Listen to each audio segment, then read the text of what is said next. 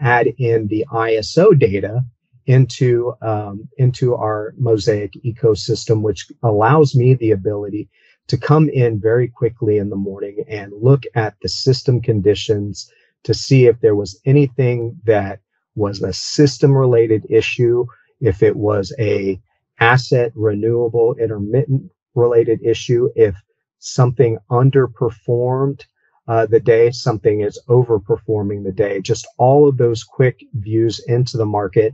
So if you come in and you wanted to look and see, okay, what happened here on Friday, May 12th?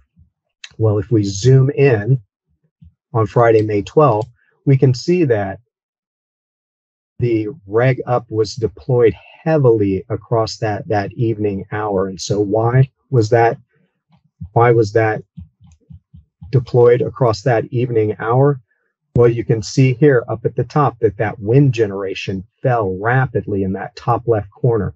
PRC really maintained itself, but ERCOT had to call up more generation indicated by that reg up deployment to offset some of that. We didn't really have any frequency issues, but if there was say a power plant trip or something like that, you could easily see it in this historical data.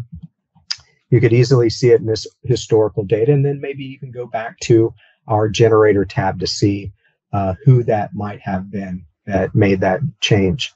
And so with this integration, this allows us the ability to begin to mix and match the data sources in MOSAIC. So 3 of the screens that I typically have up, and since I have multiple screens, I can break out and keep these screens up as a monitoring source.